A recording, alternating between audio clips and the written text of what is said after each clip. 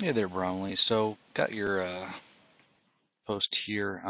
Created a little block with a hole in it, and just made an adaptive part to make sure it matched up pretty good.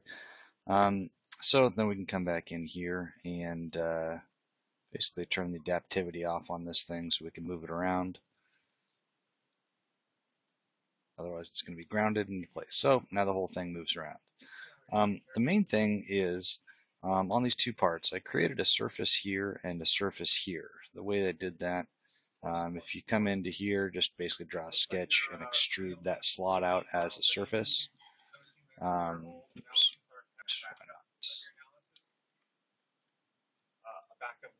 okay, so if we move that into place and we do constraint transitional to the other side to here. So now that's constrained inside of that. You apply there. So now it basically sticks onto that part, but then we're off on here. So let's use our assemble command and just select the hole so it gets the edge and the center line, and to here, and hit OK. So now we're locked in. Now your whole thing will rotate around and will stop wherever you need it to go. Not sure if that's exactly what you're looking for, but that'll basically get you going as far as from a side view here, so that way you can move the part around.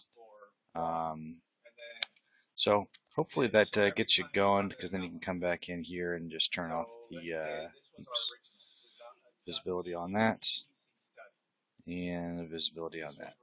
And come back to here, and then your part will stick. So I hope that gets you going and makes a little bit of sense. It's all about using the transitional between surfaces. Sometimes you have to do when you're actually setting the selection, you have to right click and say select other to get the other side. So there's two faces, a face and a face normal. So play around with that, see if that gets you going.